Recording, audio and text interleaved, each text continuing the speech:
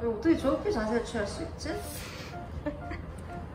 자기가 떨어질 수 있을 거라는 생각을 1도 못 하는 거야. 그러니까 머리 꿍 박을 생각을 안 하는 거야. 떨어진다는 게 뭔지 몰라 지금. 왜냐면 난 떨어질 일이 없으니까. 떨어져 본 적도 없고.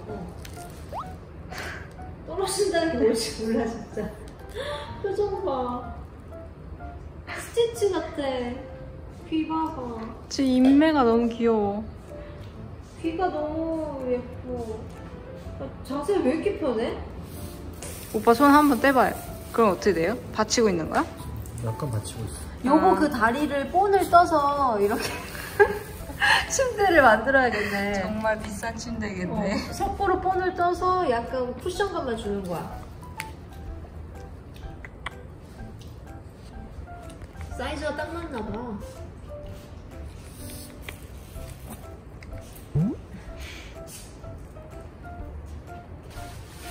좋겠다, 편해서. 재롱이 때문에 뭘 못하겠다. 핑계하지? 그러고 있어야겠다. 여보가 청소 다 해. 자, 일로 와.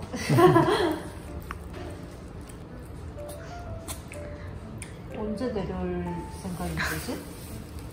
한번 손에 힘을 쑥 풀어볼래? 지금 그래도 한 3, 40분째 이러고 있지 않아? 이제 내려가려나 봐. 아빠 뭐 먹고 있거든 지금. 오. 오.